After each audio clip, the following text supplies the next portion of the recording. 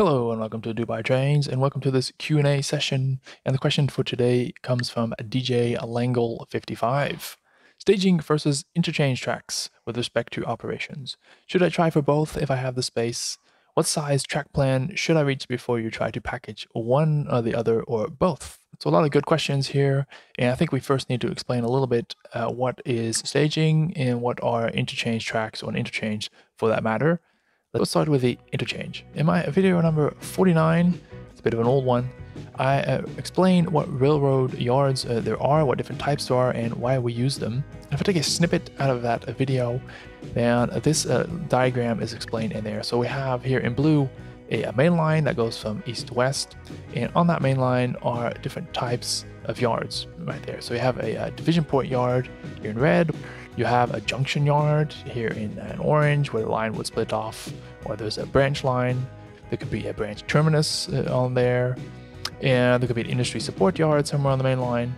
And then there is a interchange. So if you have two different railroads, so here the blue one and here another railroad in black, then you will need an interchange there to interchange cars from one railroad to the other. So you do that on an interchange piece of track. So that can be anything from one piece of track that connects the two railroads to a full-blown yard that can just hold more cars and maybe some classification activity as well. So the interchange is basically a function that the railroad has to get all the cars from one point to the other.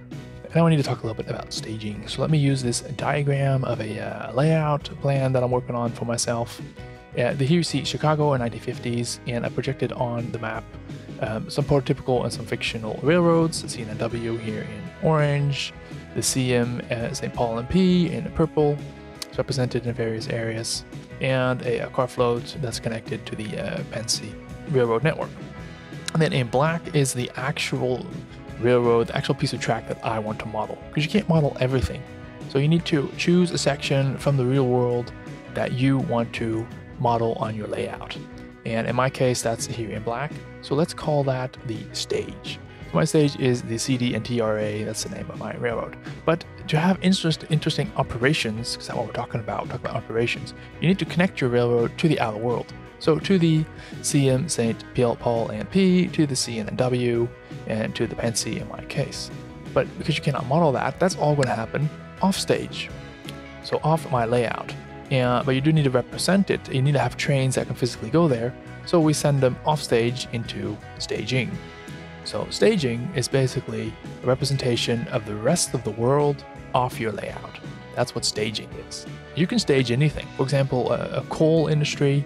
If you don't want to model that, but you do want to represent it, then just have your train hide behind the bushes, and that's staging, and there's a coal mine somewhere there. You can stage entire towns, entire railroads, literally the entire world is technically going to be staged.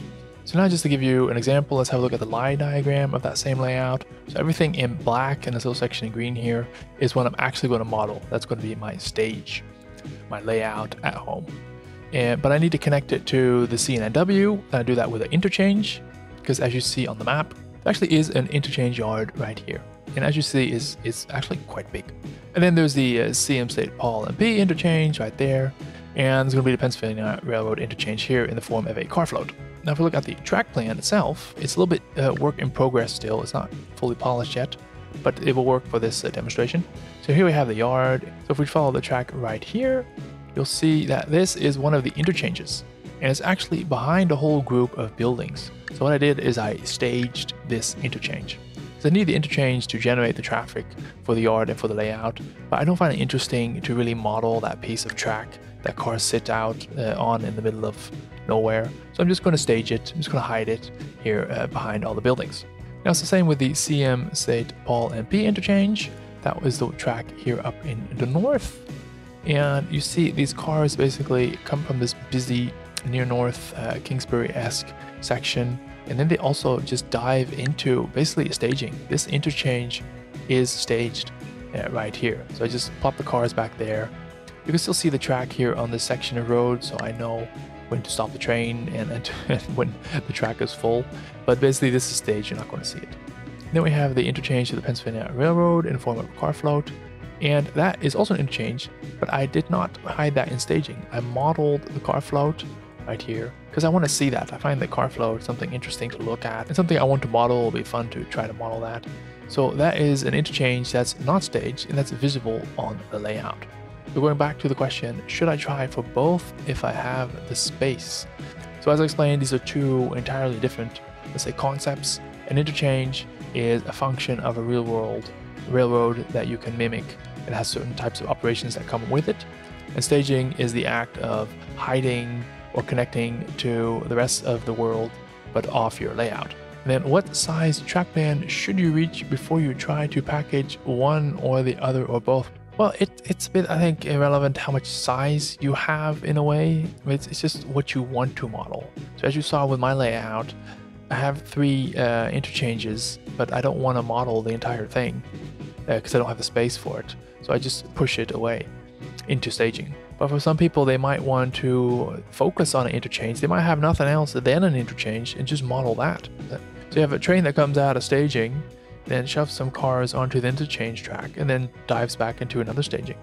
So I hope that answers your question. If you want to learn more, there's 2 videos on your screen right now. One explaining yards and interchanges and what happens there and why do you have them. And the other one explaining the exception of the CD and TRA layout as I showed you earlier. Thank you all for watching. That's it for today. Bye-bye.